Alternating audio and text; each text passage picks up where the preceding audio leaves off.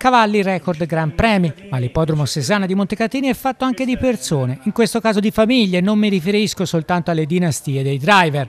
Sull'anello termale operano da sempre, da ben 104 anni, i Rosellini, fotografi di professione, ma anche fotografi letteralmente innamorati di Montecatini e della Val di Nievole. Tutte le foto storiche della città portano la loro firma, compreso ovviamente quelle scattate alle corse.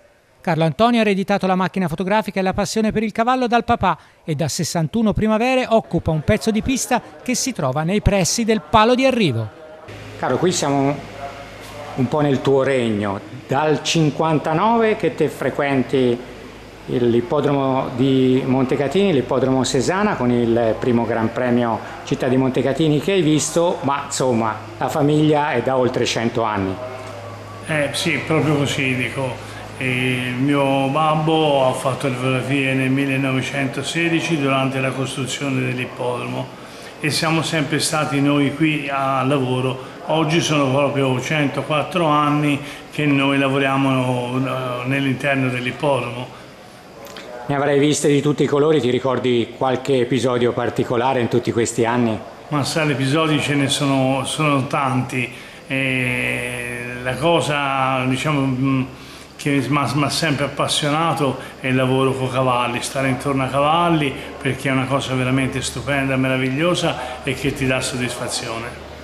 Lo scatto più difficile che hai dovuto fare in tutti questi anni? Ma sai, gli scatti più difficili sono momenti, a volte arrivi stretti, fatti giù di terra, e se perdi l'attimo non ti viene l'arrivo preciso. Ce ne sono stati diversi di scatti particolari. Tu ne dovessi ricordare uno in particolare invece bello che ti rimane nel cuore, ti è rimasto nel cuore?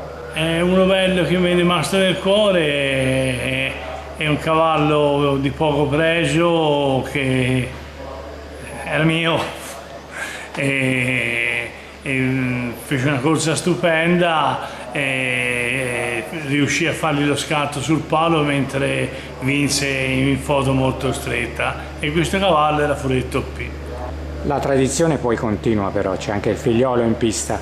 Sì, la tradizione continua perché dal 1990 è sceso, diciamo, in pista anche mio figlio con la stessa passione, molto bravo perché insomma sta facendo delle cose veramente stupende, ne sono veramente orgoglioso e contento.